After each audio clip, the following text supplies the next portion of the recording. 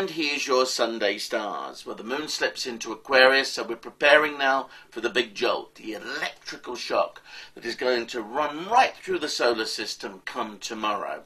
What should you do today? Well, it's a good day for tying up loose ends, especially if you can work very quickly. Are there forms to be filled? Is there correspondence to be returned? Are there letters or emails that you've got to write?